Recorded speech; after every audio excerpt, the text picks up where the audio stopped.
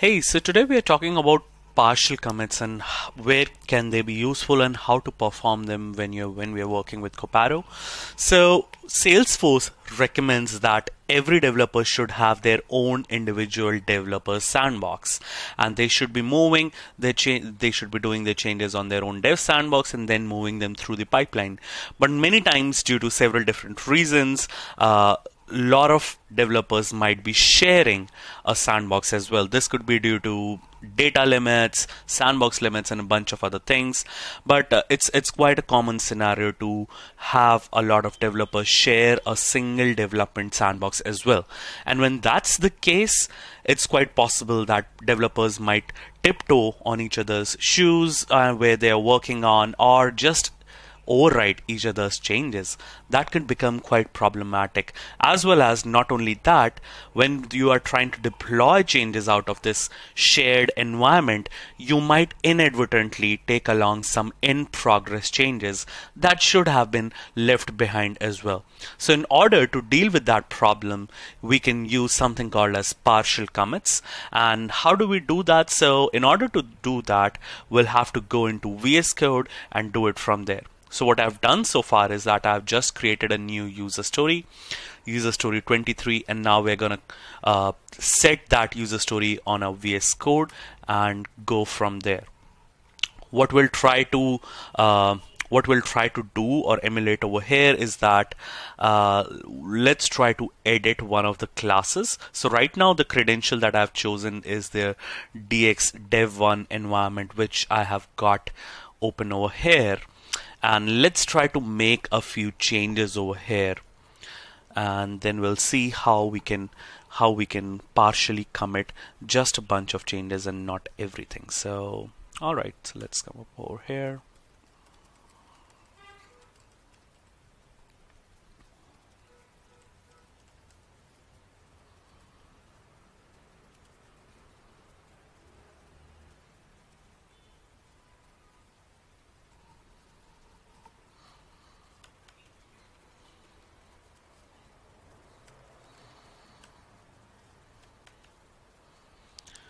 So, and let's add one more, which will say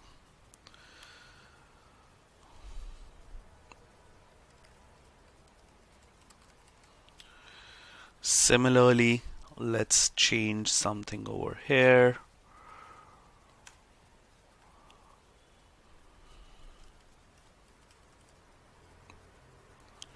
Perfect. So we have added a few comments over here in this particular Apex class, and let's assume this first and this line number 7 and 9 were done by developer 1, and these changes are actually ready and they should be committed and moved on to the next environments, whereas line number 8 was added by some other developer, and this should stay on over here. And similarly, we have line number 29, which is still in progress, line number 30, which is in progress, but line number 31 has been completed, which is ready to be moved to the next environment. Now, just for this example, we only have a couple of comments over here, but this could be complete new methods or as many changes as possible, and still will have the same ability to cherry pick or selectively stage or partially commit the changes that we just want to move on. So I have committed these changes on this class in the dev1 environment. Let's come to VS Code, see what's happening. So we ran work set command. Now I'm on user story 23. Let's open up this Apex class, which is the account list update. I'm going to retrieve my changes, the latest changes that I've done that have been made to this class, to this Apex class from the org. So hopefully the comments that we have done should come up over here, and like we can see, the comments are over here, and these are new lines that are getting added, which can be seen through these green lines that are over here. If I go into the source control view, I can see the same thing again, that these 3 lines are new and these 3 lines are new as well. Now myself, being the developer who has completed his own changes and just wants to move them, what I am going to do is I'm going to right click on this line and select the stage selected ranges option, because I only want to stage this one line that I've done. And then I'm going to stage apologies, I think I staged both the lines. Let me revert my change. I'm not gonna save what I did. Let's come back, unstage this. Okay, perfect. So we are here again, and I'm gonna just highlight this one line, click on stage selected ranges, and now we can see this line has been staged. So what we are seeing on the left hand side, this is how the file looks like in the version control system or in our branch, and whatever we have on the right hand side are the latest changes that we have retrieved but not yet committed. So now, since we have changed one line, we have staged one line, it's available in the staged changes, and we'll take a look at it soon. But now I'm going to stage the other line which I want to move as well. Now we can see just this one line is in progress changes. The rest two are showing up on the left hand side pane. I'm going to do the same exercise over here and just move my completed change to the file. And now there's an interesting thing that we're going to see. So if I expand the Git view, the same file is coming up in two different sections. One is the staged changes section, and the other one is just the changes section. Right now we are over here, but if I click on staged changes, here we are able to see that what is going to be committed. So only the lines that we had partially staged or selectively staged are present on here. So only the changes that are completed are over here, whereas the in progress changes that we did not stage are still left behind. And now if I do a commit, let's come up over here and say this is my partial commit. I'm gonna commit this file, and then I'm going to push this sfdx Copado work push, and this should go ahead and push my changes to GitHub, and we'll be able to see them there as well. Oh, okay, apologies, I have a local change over here. I'm gonna discard that change first.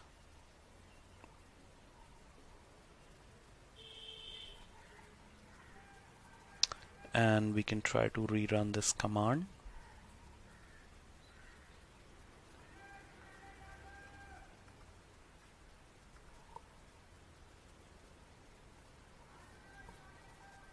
Okay, and let's open up the repository to see what's going on over there.